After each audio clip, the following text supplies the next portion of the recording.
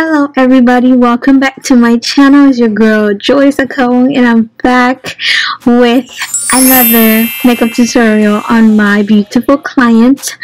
First off, I want to say sorry that I've been MIA for a little minute, but I'm here now and I'm bringing to you guys this cut crease makeup tutorial with glitter and a little bit of pigment.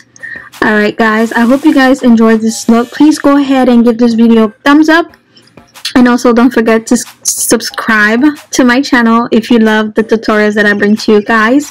And if you guys enjoy me doing voiceovers, please let me know down below in the comment section so I know what you guys want, and I'll bring that to you guys the next time I post another makeup tutorial. Alright, let's get started with I'm going in with my gel liner from Ruby Kisses in dark brown, and I'm just filling in her eyebrows, and just literally I'm just filling in the gaps that she has, and I'm following her natural eyebrow shape because she did have, like, some a nice shape to it. But yeah, and I'm just brushing that up to just blend everything in and going back and filling in a little bit more just to fill in all the gaps that's on there. And I'm doing the same thing on the other eyebrow just to get the shape that I want and something that goes with her face, just following her natural eyebrow shape as well. And yeah, and I'm also using an angled brush. It makes it a whole lot easier if you use an angled brush, okay? And I'm going in with this Magic Collection concealer in shade Golden Tan, and I'm just going ahead and cleaning up her brows, and I'm just following the shape that I had before, and I'm just filling that in just to get it nice and clean. So if you mess up doing the eyebrows, that's why we conceal, just to clean that up. So don't be afraid to mess up, or when you mess up, just know that you can always go back and clean that up with your concealer. And I like to use like a shade or two lighter than my client's skin tone, just for the eyebrows to stand out a little bit more.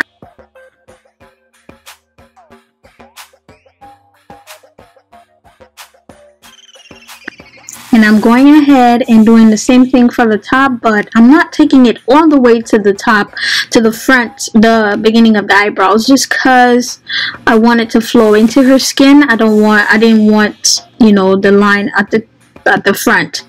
I just wanted that smooth effect in the front, just because I like the way that looked better on her. And I'm just blending that in with my little concealer brush. And I'm just patting. I'm not really like rubbing or anything like that. I'm using the patting motion just to lock in the concealer on her, her face. And I'm going back in just to fill in the brows a little bit more, just to add more color to it.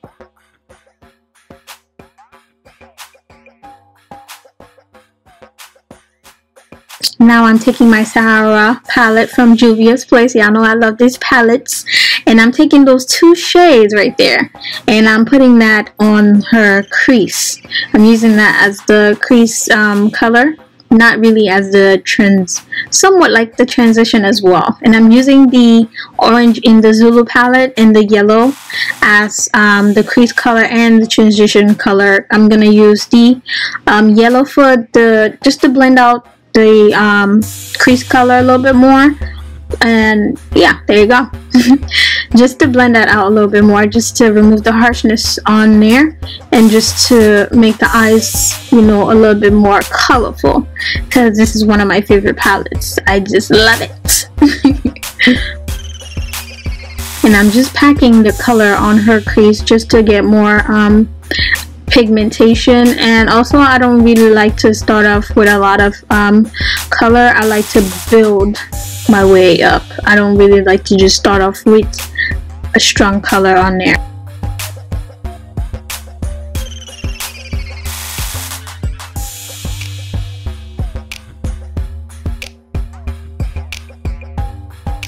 And I'm going ahead and doing the same thing on the other eye.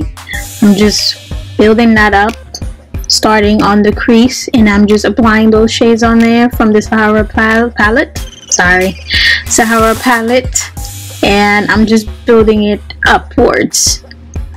And after that, I'm gonna go in with the Zulu palette with the orange and the yellow, starting with the orange first, just to blend that crease color out a little bit, and then going in with the yellow just to further blend out the orange, just to give it more color, you know, a gradient color.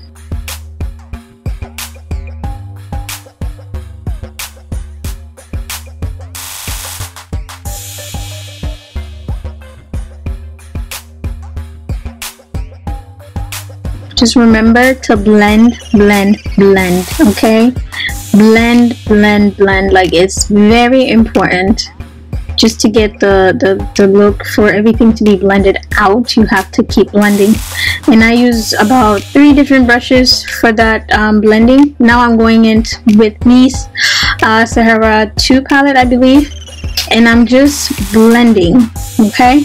I'm putting that color towards the crease just to make it a little bit darker, just to define it more.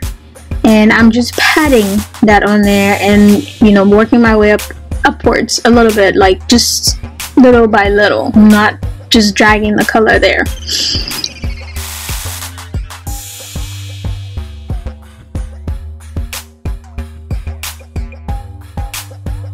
Now I'm going back in with the orange, the brush that I use for the orange and the yellow, and I'm just blending that all in. Now I'm taking that same concealer that I use for her eyebrows, yeah, I believe, and I'm just going in and cutting her crease.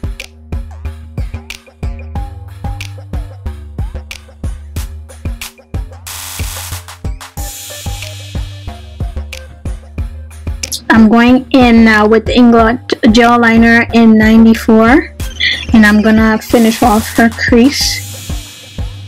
I really like this gel liner. I saw it on one of the makeup artists that I follow, and one of my friends as a makeup artist, she also uses this as well, and she recommended it to me too. So I really like it, and it just cuts the crease a little easier, you know, because it's very smooth on the eyes, but it's shimmery, so you want to keep that in mind.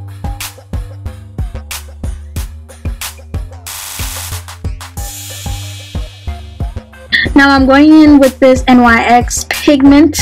Okay guys, this pigment is bomb. I really liked it. I like using it, and I'm just going in and putting that on the inner corners of the eye, and just to make that pop. And now I'm taking this holographic glitter, and I'm just applying that towards the outside, the outside corners, or the outside of the eye, just to make that eye pop, because that was the look that we were going for. She wanted something with glitter, and you know, I believe this would work best.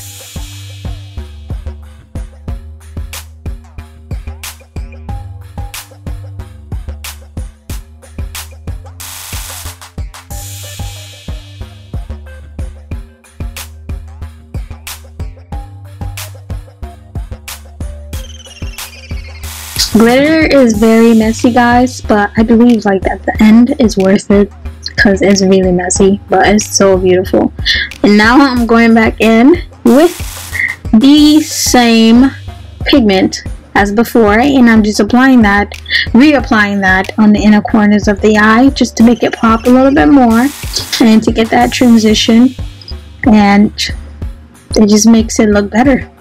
Now I'm going in with my NYX gel liner, I believe in black or jet black, the darkest color, and I'm just lining her eyes. I went for a short wing this time, just because that was just what I just wanted, a short wing.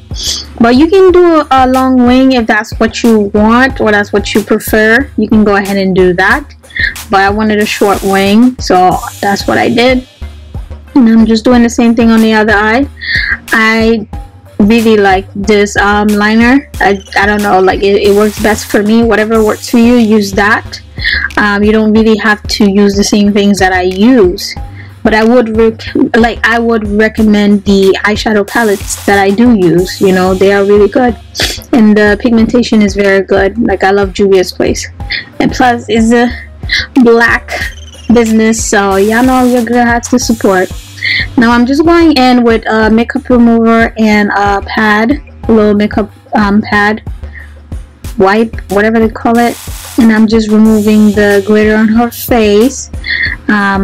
Yeah, that's the mess up part about glitter. It's messy. Now I'm just spraying her face with the I believe is the rose water, and now I'm applying organ oil on her face just to bring back just to moisturize her face. And also I used milk of magnesia as well, just to control her oils. And now I'm going in with the foundation from Maybelline in Cappuccino, and I'm blending that all over her face, and I'm just patting that into her skin.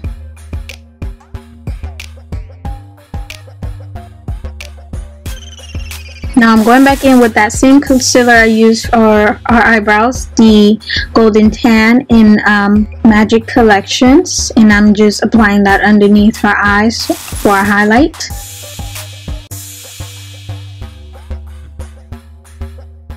And I'm also going back and cleaning up the eyeliner just to make it stand out a little bit more, and this helps for you not to mess it up, because we can mess it up with a beauty blender trying to go in there, or a brush trying to go in under the eyeliner. It will mess it up, so this technique is pretty good. Now I'm just patting that concealer into her skin and working my way down into her chin, underneath her eyes, her cupid's bow, her nose. I'm just blending all that in. And I'm going back in with my foundation brush, and I'm also just patting that concealer and blending everything into her skin. Now I'm going in with my setting powder, a banana setting powder, just to set underneath her eyes. And I'm using the pad just because I like the way, the flawlessness of the pad.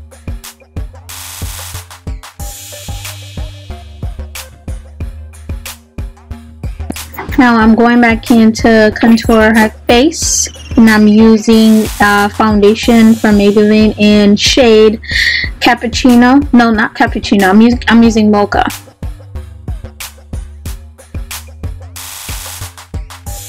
And I'm just going in and blending that out.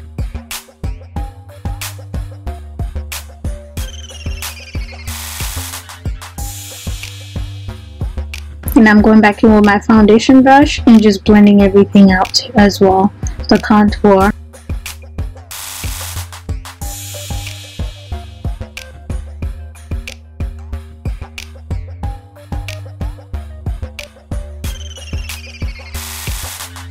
And I'm just going in with my powder from BH Cosmetics, and I'm just blending, I'm just patting in on her wherever I did not apply a setting powder. I'm just going in with this powder just to set everywhere else. And now I'm going in with my Black Radiance contour palette. I love this palette, that's why I'm running out, but I love this palette. It's really good, really good. And I just wish they had darker shades. I believe these shades are not enough for dark skinned women. We are like, there's a pretty huge range of dark skinned women, and for a black brand, I believe that they can, you know, add more shades to this color, to this palette, to soothe, like, you know, different skin tones of black women. And now I'm just taking that setting powder underneath just to highlight her contour a little bit more, to make it stand out. And now I'm blending and contouring that nose with that same contour powder. Now I'm going in with one of my favorite highlights from Juvia's Place, I think in Royalty. Yeah, and I'm just going in and putting that on her cheeks just to highlight her face, highlight those cheeks.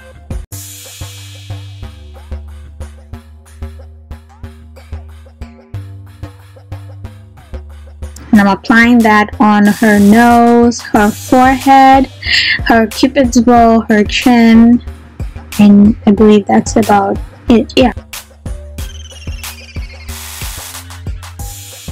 Now I'm taking a black eyeliner and I'm just lining underneath her eyes just to make that pop and stand out a little bit more. Now I'm taking the same shades that I used on her crease and I'm applying that underneath her eyes. And I'm taking that black shade from the palette as well and I'm just smoking her bottom lash line. And I'm going back in and just cleaning her brows. Sorry guys. I don't know if this happens to you guys, but whenever I do makeup, I always have to go back in and fill in the brows just because sometimes foundation do mess that up. So I just like to go back in and clean it up a little bit more. And I'm just applying some mascara on her top and bottom lashes. And I'm going back in with that same pigment from NYX and I'm applying that on her inner corners of her eyes just to make it pop. And I'm taking this lip liner. I'm not sure what name that is. I'll try and leave it down below. I know a lot of you ladies, you know, want me to. I'm gonna try and leave it down below so you guys can grab this lip liner. It's one of my favorite, and it's very creamy as well. And I'm taking this Wet n Wild lipstick, and I'm just applying that.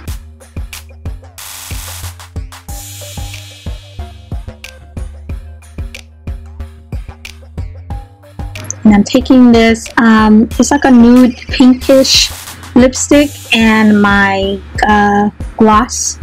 And I'm just using those two just to make her lip pop a little bit more. Because we're going for a glossy lip. Not too glossy, just the right amount.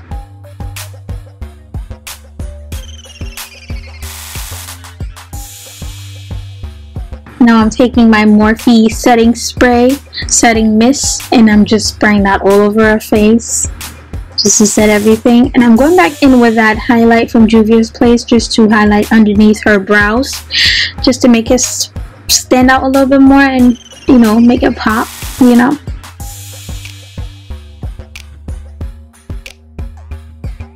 I'm blending the eyes and the highlight so they can both just have a great transition to it. And we're done, guys. This is the final look. I hope you guys love and enjoy this makeup tutorial, and I enjoyed doing this look, and I hope you guys enjoyed as well watching it, and I hope it's really helpful for you guys to be able to create this look on your own. Thank you so much, and God bless you. Bye bye. Stay black and beautiful.